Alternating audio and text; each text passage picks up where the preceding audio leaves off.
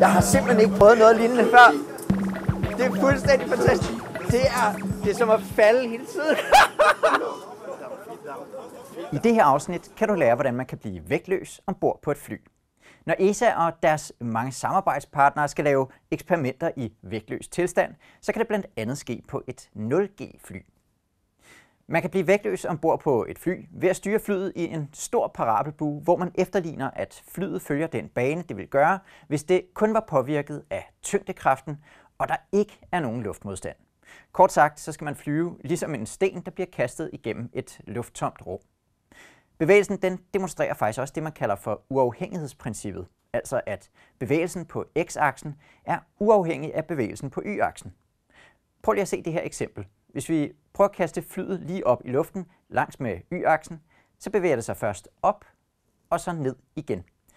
Det gør det, fordi at tyngdekraften accelererer det ned mod jorden. Det samme fly kunne vi også sætte til at have en konstant hastighed langs med x-aksen, upåvirket af tyngdeaccelerationen. Vi har altså to bevægelser, der er beskrevet ved hver deres ligning.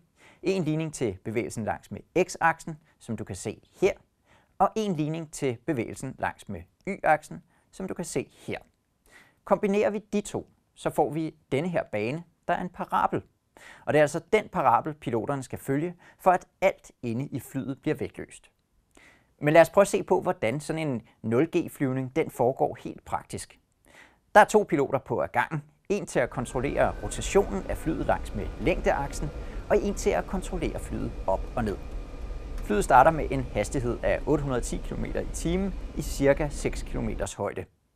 På grafen her der kan du aflæse to ting som funktion af tiden, nemlig accelerationen målt i tyngdeaccelerationen eller g på venstre lodrette akse, og højden målt i kilometer på højre side, altså den højre lodrette akse. Manøvren starter ved, at den ene pilot retter flyets næse opad. Under opstigningen der accelereres alt i flyet med en næsten konstant acceleration, svarende til lige under 2 gange tyngdeaccelerationen.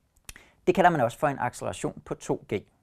Efter 20 sekunder er flyet steget 1500 meter op i luften, og det er i en ca. 47 graders vinkel. Så retter piloterne næsen en smule ned og styrer nu ellers flyet efter den parabel, du kan se her. Fra det øjeblik der går man fra en acceleration ned i gulvet på 2G til en acceleration på 0G.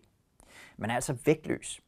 Vægtløsheden varer de næste 22 sekunder, imens flyet først flyver omtrent 1 km op i luften, og herfra 1 km ned igen. Og det var altså alt for denne her gang. Husk at se på opgaverne, du som altid kan finde i videobeskrivelsen.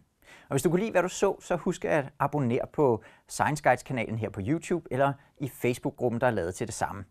Du skal også være velkommen til at skrive kommentarer til videoerne. Det kunne være kommentarer om, hvis du har et eller andet, som du synes, at der skal laves en video om. Tak fordi du så med.